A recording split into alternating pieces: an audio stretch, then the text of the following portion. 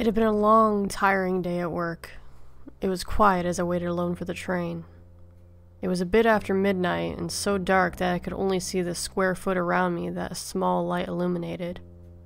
Fortunately, I wasn't stuck waiting for the train. Eagerly, I ran in the second the doors opened. There were only 2 other men in the compartment, not unusual for this time of night.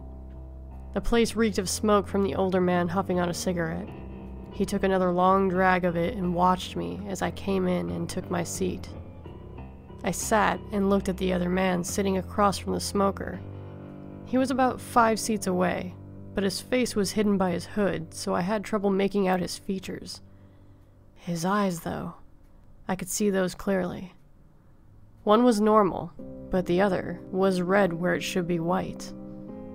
He stared shamelessly back at me with a tight, almost pained expression. I smiled at him, trying to break the tension, but he just stared.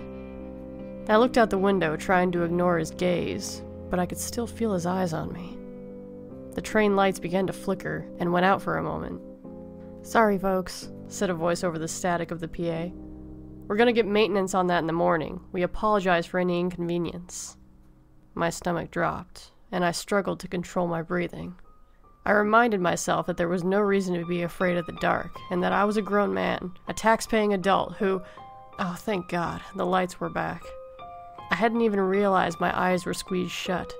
Sighing, I opened them to see the man's unsettling eyes staring directly into mine from only 2 seats away. Bewildered, I looked over at the older man, who hadn't moved from his seat. He took another drag from his cigarette and coughed, acting like nothing had happened. The train rumbled down the tracks. I was afraid to look back at the red-eyed man. I didn't want to. I didn't want to move or even breathe. I tried to convince myself that the whole thing was in my mind. Maybe I was just tired from the long day of work. Maybe I was just paranoid and he wasn't even looking at me. The lights flickered again and went out. I held my breath, waiting for the lights to come back on. After a moment, they did, and he was in the seat next to me, his face only inches away from mine. I leaned back. "What the hell, man? What are you doing?" He didn't respond.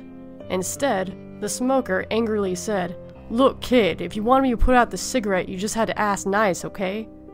"Not you, the asshole over there." The smoker stared at me for a second, confused. "It's just me and yous here, kid.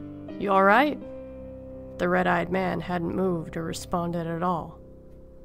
Then the lights went out.